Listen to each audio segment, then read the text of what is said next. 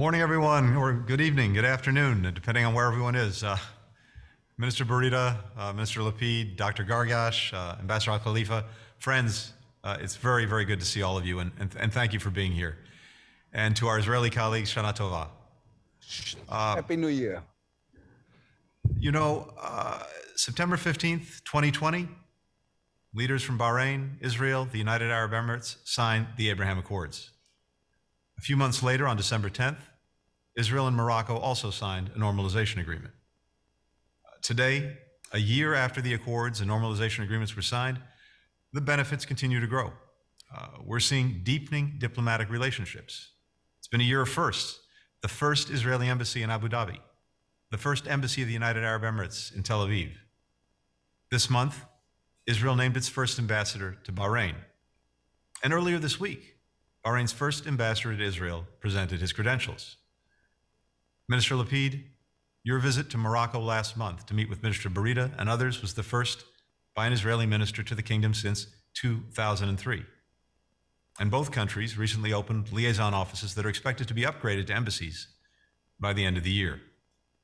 We're seeing growing people-to-people ties, even with the serious challenges posed by the COVID-19 pandemic. Diplomatic relations have made it possible to fly between Israel and Bahrain, Israel and Morocco, and Israel and the United Arab Emirates. Some of these flights have never been allowed before. Your governments are making it easier for your citizens to take advantage of those flights. For example, Israel and Bahrain were the first countries to mutually recognize one another's digital COVID-19 vaccine passports, which means that people from your countries can go to restaurants and concerts when visiting each other's countries without quarantine. And the people of your countries are seizing the opportunity. Again, despite COVID-19, more than 130,000 Israelis visited the United Arab Emirates just in the first 4.5 months after the accords were signed. There is a hunger to learn about each other's cultures, to see new sights, to try new foods, forge new friendships. All experiences that have been impossible for so long and for so many, and now they're making up for lost time. We're seeing new economic opportunities, innovations, collaborations. The United Arab Emirates has pursued significant investments in strategic sectors in Israel, including energy, medicine, technology, healthcare. Private firms across your countries are working together on everything from desalination to stem cell therapies. These opportunities would be exciting at any time, but they're particularly important today as we work to build back better from the devastating economic impact of the pandemic.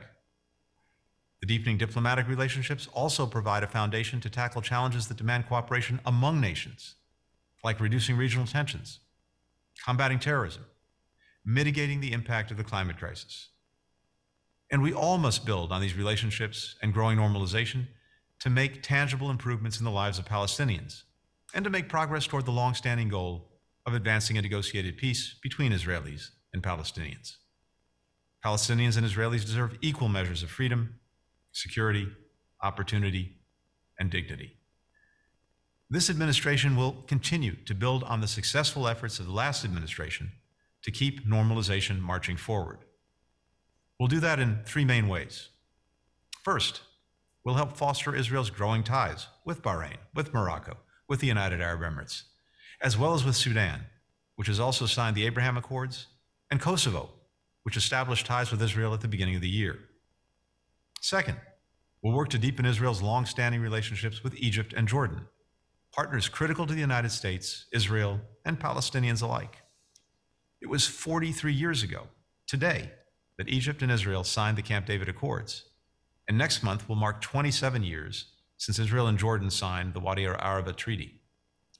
The visit to Cairo this week by Prime Minister Bennett to meet with President Sisi, the first trip at this level in over a decade, and the negotiations between Israel and Jordan around new agreements on water and trade, show how these relationships continue to build on the trailblazing agreements signed decades ago. And third, we will encourage more countries to follow the lead of the Emirates, Bahrain, and Morocco.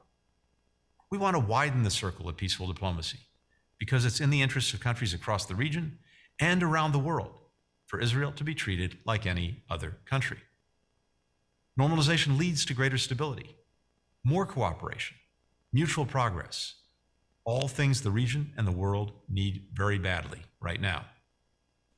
Let me close by bringing us back to the primary beneficiaries of normalization, people across borders whose lives will be improved by these new possibilities. Abdullah Bakir is an investor who co-leads the newly created UAE-Israel Business Council. He wants to spend a month in Israel to learn more about its people and culture so that he can better connect entrepreneurs in the two countries.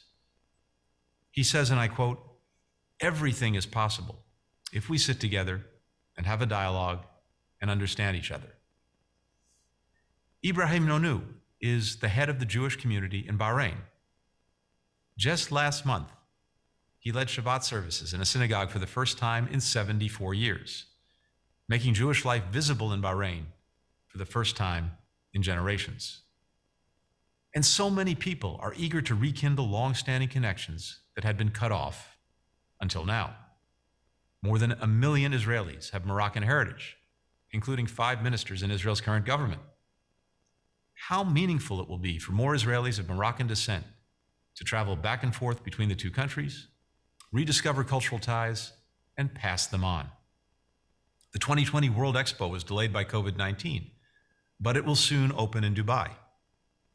The Abraham Accords had not yet been signed when Israel's pavilion was first conceived. It consists of 7 consecutive freestanding gates, no walls, completely open.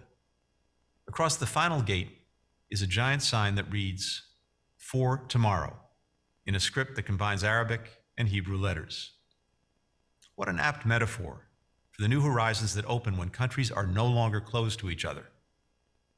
Thanks to the countries here today, others who have joined, and the people forging ties between these nations, that vision is becoming a reality. May it be a model for others to follow. Thank you all.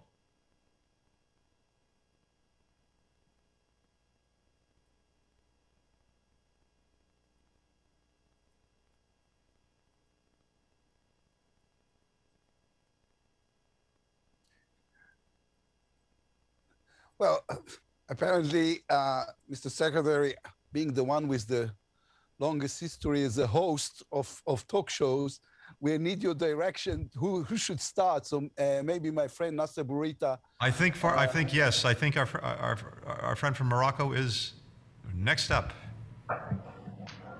Thank you. Mr. Secretary of State, Your Highness, dear colleagues and friends. Allow me first of all to commend you, dear Tony, for this opportunity to renew together our commitment for peace. The normalization of relations with Israel is indeed a historic event that is worth commemorating. It fostered new hope and paved the way for an unprecedented momentum. Although Morocco's relationship with Israel preceded the Abraham Accords by a few decades, we do recognize and subscribe to the significant impetus generated by the resumption and revival of relations. As you all know, in our case, it is the U.S.-Morocco-Israel agreement signed last December under the auspices of His Majesty King Mohammed VI that is the bedrock for the renewed relationship. For His Majesty, this signing reflects the profound links between the kings of Morocco and the large Moroccan Jewish community. At the same time, it ties in with the spirit and the dynamic generated by the Abraham Accords.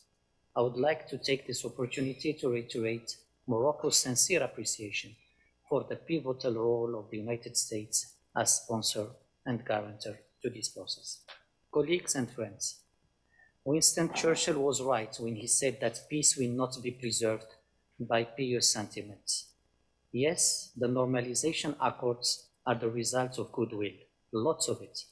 But more than anything, we see action. Since the signing of the trilateral agreement and following the high instructions of His Majesty, many bilateral actions have been undertaken. Let me name a few. We have established a platform of bilateral dialogue and cooperation around 5 main sectorial working groups. Our government officials talk, meet, and work together. Around a dozen ministers initiated direct contacts laying the ground for the signing of more than 20 agreements. Diplomatic missions have been opened and are operational. We have established, and I welcomed myself, my friend Yair last month, and we look forward to other important visits, including of ministers of economy and defense. Channels have been opened between the business communities through the establishment of the Moroccan-Israeli Business Council and the Morocco-Israel Chamber of Industry. We are happy to note that exchanges grew 50% just in the first 6 months of 2021. 20 flights operating under 2 airlines companies already established their rotation, and 1 million Israeli tourists are expected per year to visit Morocco. Partnerships in sensitive sectors have been launched, including in cybersecurity and interoperability of forces through joint military special forces exercises like the HD Annual 21, to which Morocco participated. Colleagues and friends, the challenge of reconnecting was a great one, but it is now behind us. The challenges of preserving, improving, and giving sense to the normalization are still ahead of us. I see 4 elements or areas in this regard. First, the impact of the normalization process is meant to be felt in generations to come. We must actively and constantly demonstrate benefits on regional peace and security, on people-to-people relations, on business opportunities. These are the best arguments for other countries to follow suit. Second, relaunching the peace process is fundamental. Morocco believes that there is no other alternative to a 2-state solution with an independent Palestinian state within borders of June 67. Besides, and for His Majesty King Mohammed VI, Chairman of Al-Quds Committee, the status of Jerusalem has to be preserved as a common heritage of humanity, as a symbol of peaceful coexistence of the followers of the 3 monotheistic religions. Morocco has always played a significant, still discreet role in facilitating peace in the past and is ready to pursue this role today.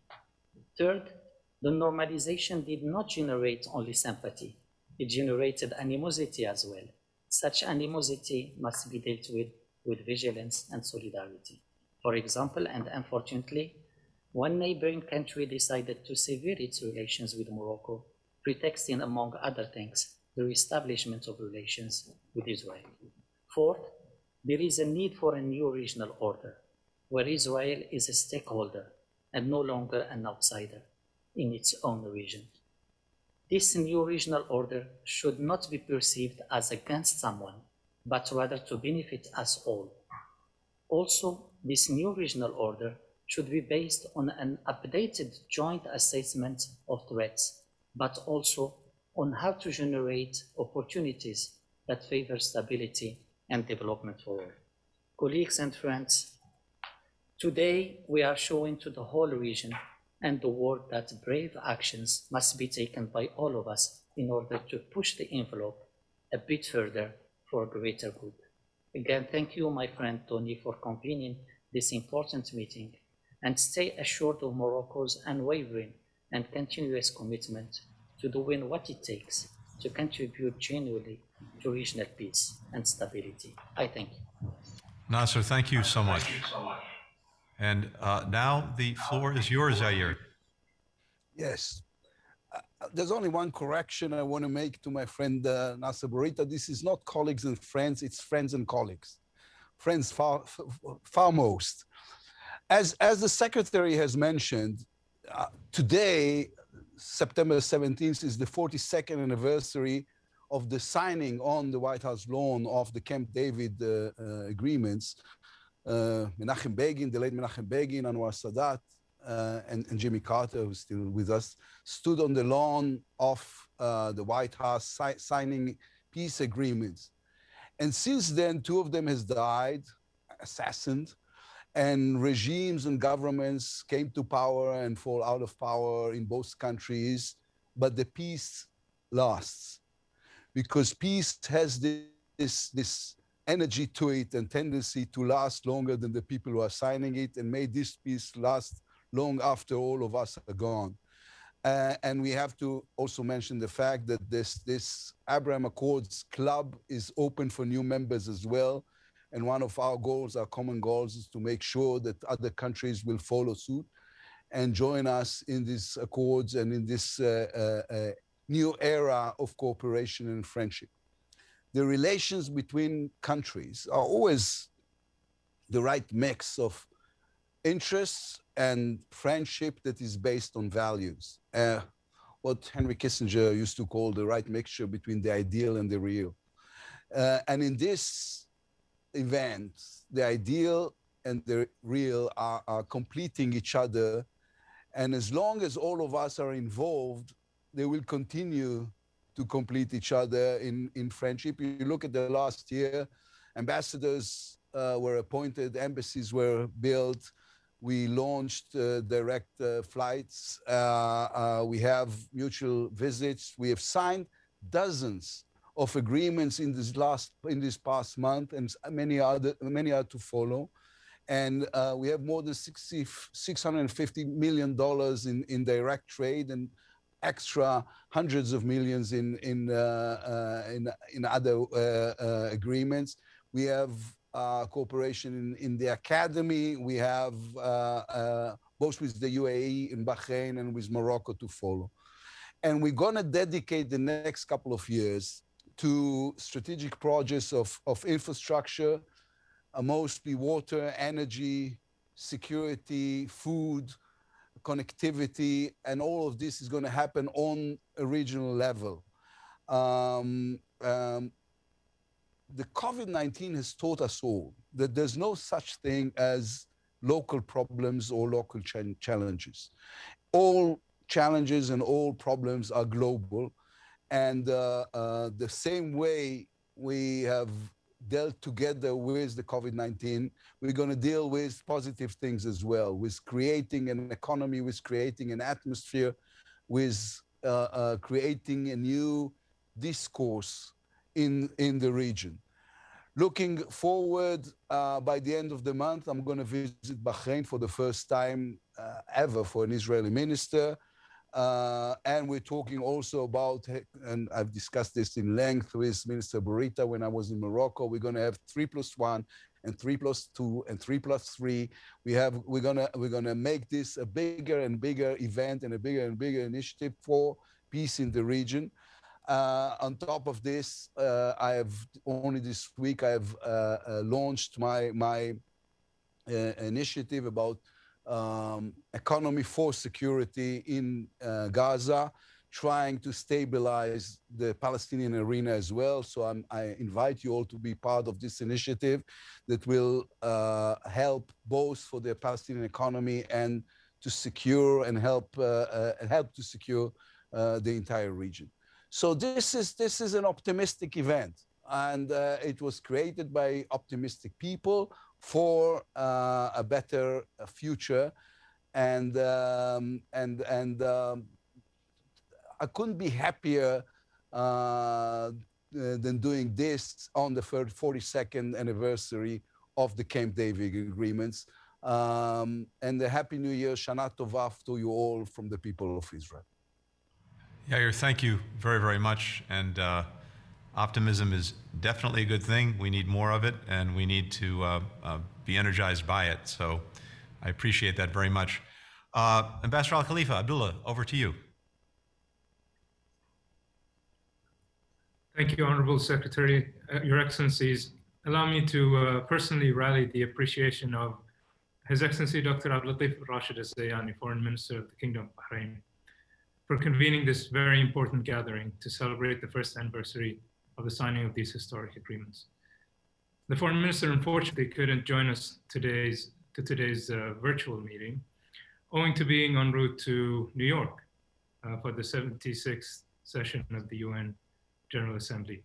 But he has asked for his remarks to be included in the form of a recorded video. And so please allow me to turn the floor to the Foreign Minister's recorded message. Thank you.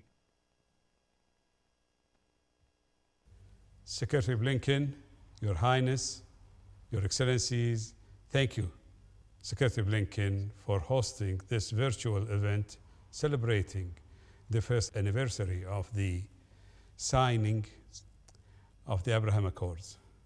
I'm delighted to join you today as we not only recognize what has been achieved, but also look ahead to how we can build on these historic agreements to take forward the peace, stability, and prosperity of the entire Middle East and its peoples.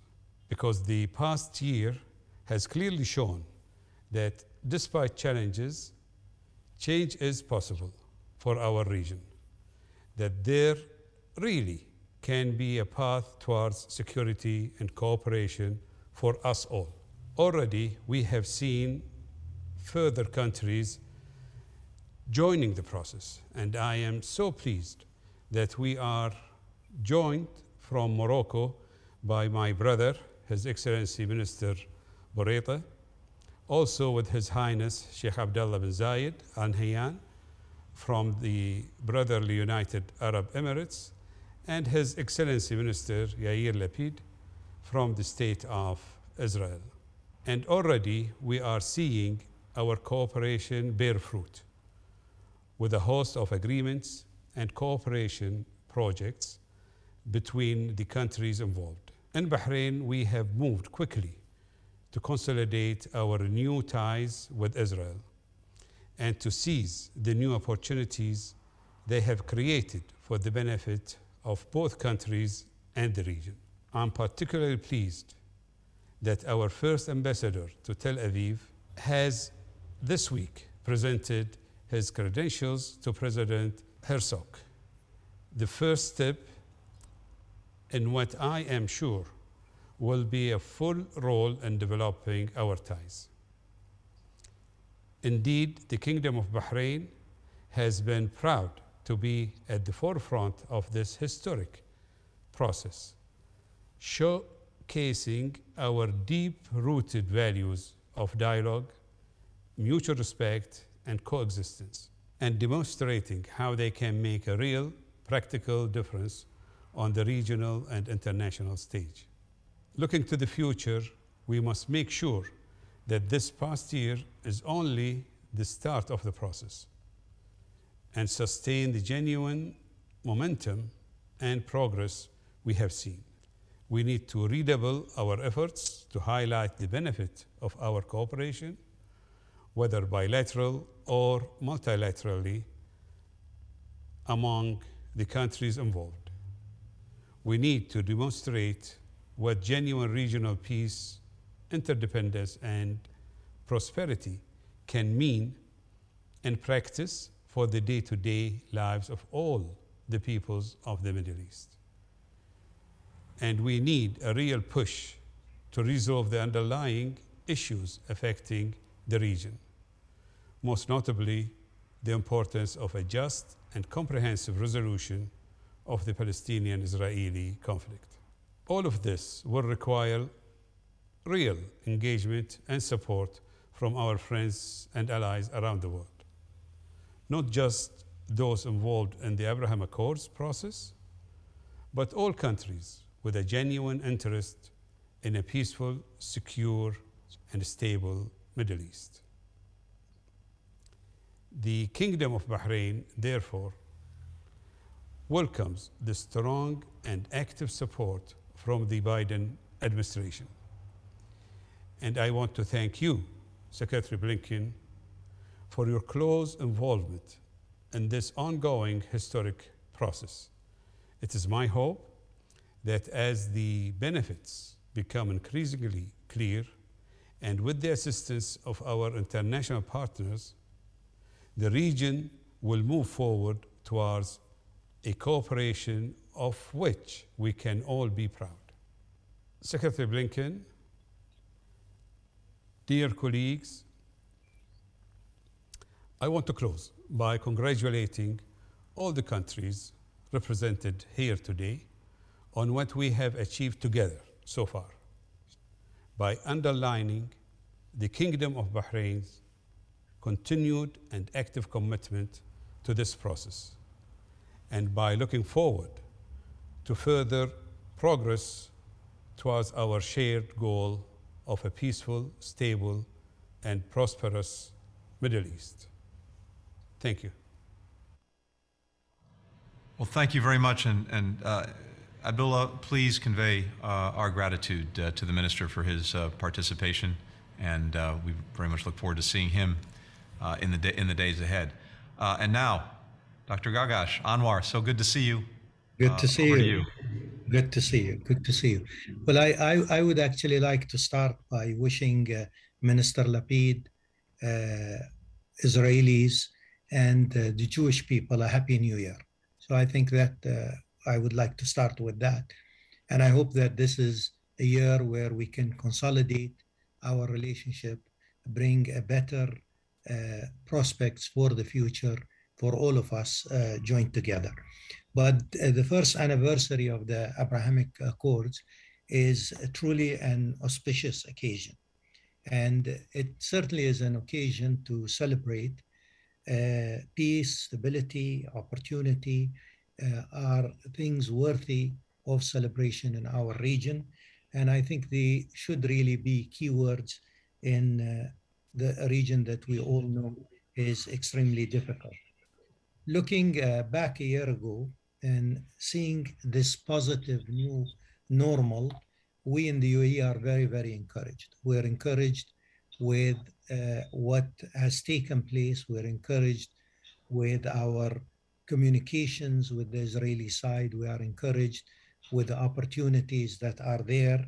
And, you know, a lot has happened in the past year. And I would say that a lot of positive, really, things have happened. And this is really a counter narrative for a region that needs a positive counter narratives. I also take this opportunity to acknowledge and thank the United States. For if it wasn't for the American role, this wouldn't have been possible. And the continued engagement of the United States in this initiative, in expanding the Abrahamic Accords, in diversifying the benefits of peace is something that is welcome, because America is best when it can congregate friends together and allow them to prosper and allow them to build a positive future for a very troubled region. I would say that the main achievement of the Abrahamic Accords in the beginning was breaking the psychological barrier. And I think once that psychological barrier was broken, this was really the difficult part. And following that, a lot of things and opportunities have appeared, people-to-people opportunities, economies, even our ability really to consult on political issues. The messages of hope and opportunity and opportunities are the language that we all like to hear. And these opportunities are in a myriad selection or grouping of things that we can do in technologies, in life sciences, in health, in agriculture, in tourism, and in simpler things really of allowing Israeli companies to expand and allowing companies from our countries also to expand and partner. And I think these are all positive messages as we celebrate the first anniversary. Politically also, we feel that the Abrahamic Accords will allow us to help and assist further in the peace process, leading to what we all see as the ultimate goal of a two-state solution. This, of course, will be up to the Palestinians and Israelis to agree. But I think we can all be more constructive as we build a network of trust. And that network of trust, I think, will allow us to put away a lot of the fears of the past and replace it by the hopes for the future. But the most important message also, from my perspective, is really to a demographically young region. This is a region where all of our countries are demographically very young. And I think the Abrahamic Accord has been received with overwhelming support among the young in the United Arab Emirates, because they can see that this is a narrative that is positive. It's a narrative of opportunity, of peace, of doing things together, and also understanding that countries can have very fruitful and forward-looking relations, but can disagree on issues and need to work the disagreements together. It can't be just zero-sum games, but it has to be positive as we move forward. The messages of the great possibilities for peace and cooperation are these messages that we are sending to the young. On behalf of the UAE government, I will say that we will continue on what we see as a strategic path. We will continue with our utmost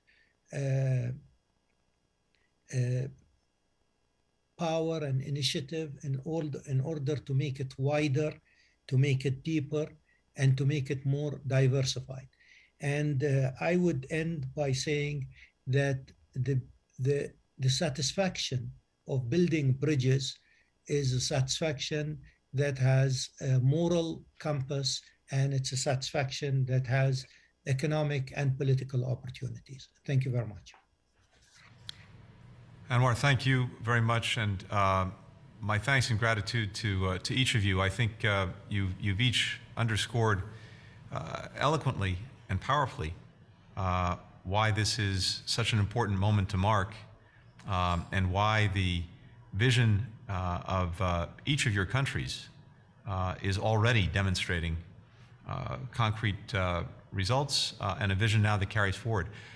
You know, Abraham in our Bible had the temerity to engage God, to argue with God, to ask why, and maybe more important, to ask why not. And I think each of you and each of your countries asked why not, and the answer now we see before us with the accords, with normalization, and with the manifest benefits that it's bringing to people, not just in the countries concerned, but I think increasingly more broadly. So it's both an honor and an imperative for the United States to continue strongly to support everything you're doing, and as several of you have said, to widen the circle going forward. So thanks for spending the time today. Looking forward to seeing each of you in the days and weeks ahead. Thanks very much. Thank you. Thank you. Bye-bye, everybody. Hope to see you next year in Israel.